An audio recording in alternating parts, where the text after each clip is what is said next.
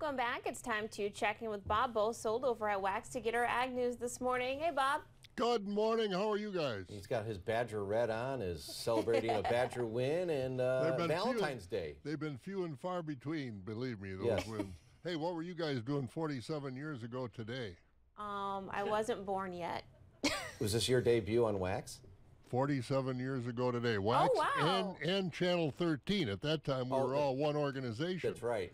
Yeah, people remember Jim Crandall. Tim Cannon was not a meteorologist back then. He was a weatherman with a magic marker on the boards and with a lot different. I bet in the years I'll bet there have been 50 different set changes in the studio there. I've seen a few. It has evolved, but some of us have hung on. It's been a good run. I've enjoyed congratulations to your 47th year. Yeah, I've enjoyed every bit of it.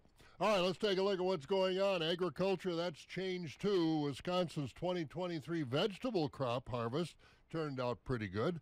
For snap beans, of which Wisconsin produces 48% of the nation's total, farmers harvested almost 52,000 acres, about 4,000 less than 2022, but yields total 6.75 million hundredweight, more than 3 times the yield in Florida, which ranks second in snap bean production. The value of the crop for production purposes, $13.8 million. The production value of that crop, $52 million. Now, the state's sweet corn harvest came in at 10.7 million hundredweight last year. Production on 55,000 acres.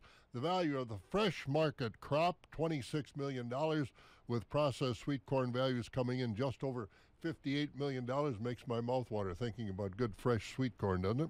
We rank third nationally, by the way, in sweet corn production. For other vegetable crops grown in Wisconsin, the 2023 green pea harvest, 1.39 million hundredweight, and value of $26.6 million, while the cabbage crop total 2.4 million hundredweight at a value of just over $32 million. A lot of it's in the crocks, making sauerkraut right now. Well, there are some things Governor Tony Evers and the Republican-controlled legislature can work together on, including the need to improve our rural roads across the state. This week, the parties involved held a press conference to encourage local governments to apply for the first round of grants for road repairs under the Agriculture Road Improvement Program, which is part of Wisconsin Act 13 that was passed last year as part of the state budget. The program has available $150 million to pay for improving local roads that cause problems for agriculture and the logging industry and others due to weight postings, some of which are already in place this spring because of the unusual warm weather. Farmers can use a website to tell their local leaders how much of an economic loss they are taking by having to travel extra miles because their roads are in such bad shape and can't handle modern equipment. The money for the program will pay up to 90% for road improvements. Applications for the first $50 million are due by April 1st. Well, Bayer ag officials say that despite all the lawsuits they are fighting over the use of glyphosate, they are going ahead with their reorganization of the company plans. The company is shifting to what they call a dynamic shared ownership that will include layoffs mainly at the management level.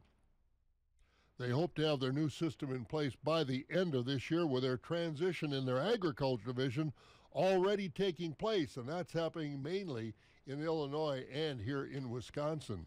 Markets yesterday on the Board of Trade, corn, beans, they were lower yesterday, mainly because of the strong dollar and indifferent demand.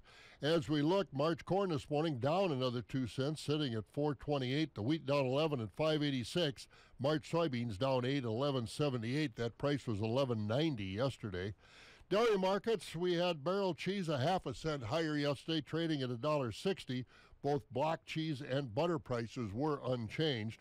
Looking at the Class 3 futures, they were mixed. February, the near month, was down 2 cents, $16.19. March up 17. April was up 11.